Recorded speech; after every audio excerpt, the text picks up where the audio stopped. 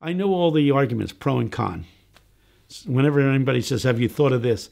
Man, this is such a traumatic thing for me. I thought of everything. Sure. And I'm still open to considering new things when somebody has something new and different to say. Yeah.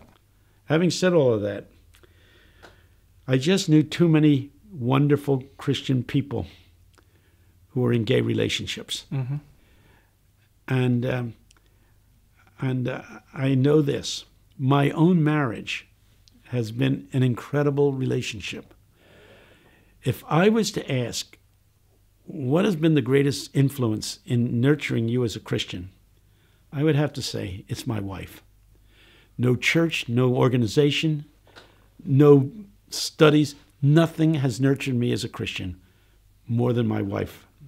She has prayed for me, she's corrected me, she's helped me, she's encouraged me. It's the overwhelming blessing in my life.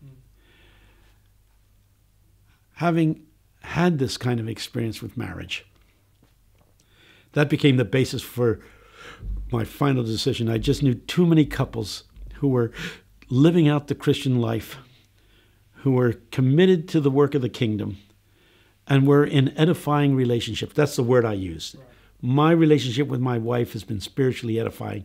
Do I want to deny this to a gay couple? For more news, interviews and features that bring faith to life, visit premierchristianity.com and request a free copy of the latest issue.